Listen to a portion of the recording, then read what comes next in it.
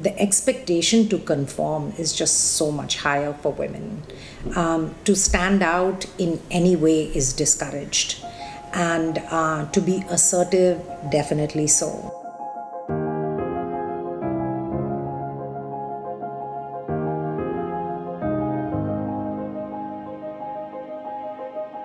Many people used to tell me that as soon as I saw you for the first time, like the first image that I have of you is that you're a bitch. I've been bullied pretty heavily because people thought I was weird, people thought like I was strange and everything. So and I never had any friends. जब मैं फंच brand चालू किया था, challenge ये था कि जब customer मैंने बोल दिया अरे ये बच्ची है कैसे करेगी, क्या कहाँ तक जाएगी करके।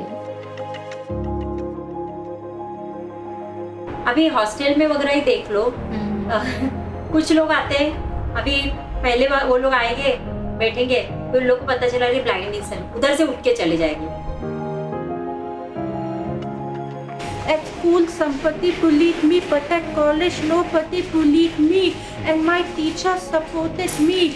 Most of my schooling years were very lonely because I didn't relate with most of my peers. Believe me, it's tiring. Sometimes I do want people to understand ADHD more because I have trouble asking for help.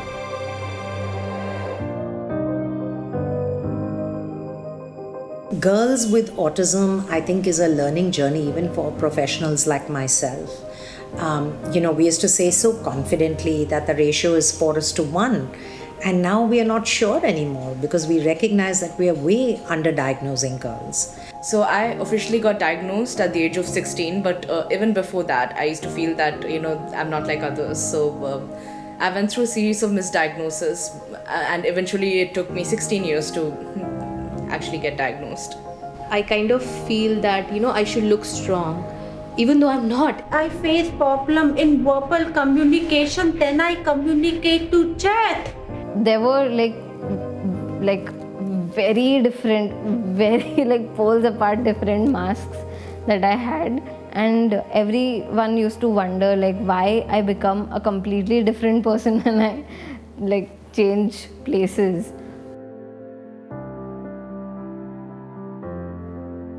In masking their symptoms, as in they figured out what is expected, or they are able to imitate what is expected even though it doesn't feel natural to them. Because when you don't feel accepted, when you don't feel like when you're not understood, I think that's when you tend to mask because you want to fit in. And so the burden on the mental health of girls is huge. When it comes to mothers, yes, I feel that there is a lot of pressure on mothers. I think blaming mothers for a child's developmental differences is as old as the hills. तो उनको एक तो working women से ऐसे ही थोड़ी परेशानी रहती है, तो उनको ये रहता है पूरे समय उनका बोलना था कि आपके बच्चे को आप मैनर्स नहीं सिखाते हैं या आपका बच्चा आपको आप टाइम नहीं दे पा रहे इसीलिए ये ऐसा है। तो वहाँ पे ऐसा रोज होता था कि मैं गार्डन से जब लौट रही हूँ उसको खिला के और रोज रोना आता था। Aarti is now an adult. Physically, she looks like a person who has a disability. And so we would meet people in the lift or on the road or somewhere, and I would very often get this, isko kuch kiya nahi kiya. ये बाबा के पास लेके नहीं गए, आप मंदिर नहीं गए, आप ये तावीज़ पहनो, आप ये करो. There was one mother, I'll never forget her. She told me, she says, you would think that my mother-in-law lives in another state, but every single morning she will call and she will say, "Ladka bolne laga?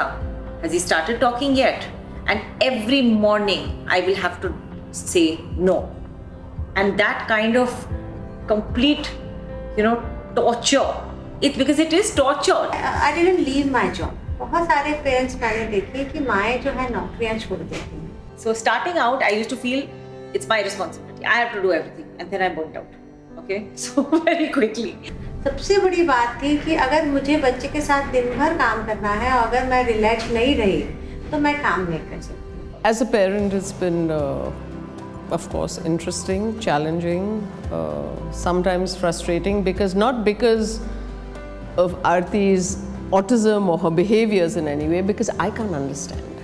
That's been the frustrating part, because I know that there's something there that she's trying to, for example, express, but because I don't get it as well as I think I should, that's been the frustrating part. I don't want people to think that as the mom of a neurodivergent kid that you are this, this kind of angel who's just patient all the time and doesn't yell at her kids. I've yelled at my kids, I've shouted at them, I've whacked them, I've done everything, because that's how I felt.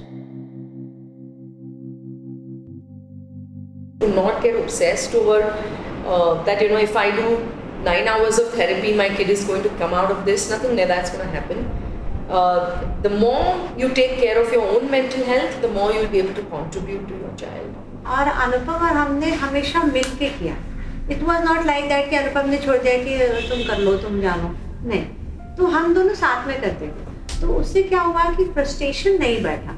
After so many years, I've come to realize that, okay, that was not really me. I was hiding so much of my autistic traits, so much of my identity. Like, masking, I didn't know I was masking for so many years. I only got to know it few years back that what masking actually is. मैंने अपना confidence बढ़ाया कि नहीं, मुझे समाज में जो लोग मेरे प्रति एटीट्यूड रखे हुए हैं कि कुछ नहीं कर पाएगी, वो बदलना है. So I started creating boundaries actually around me. I am very upfront now, I can say, to say no. और मुझे लोगों को ये दिखाना है कि I am possible and there is nothing that I can't do. I stand on the shoulders of strong women who stood up for me. And I hope each one of us can be that for other women, that we can be the strong shoulders that they can lean on, stand on, and become stronger, irrespective of where on the neurodiversity spectrum they are.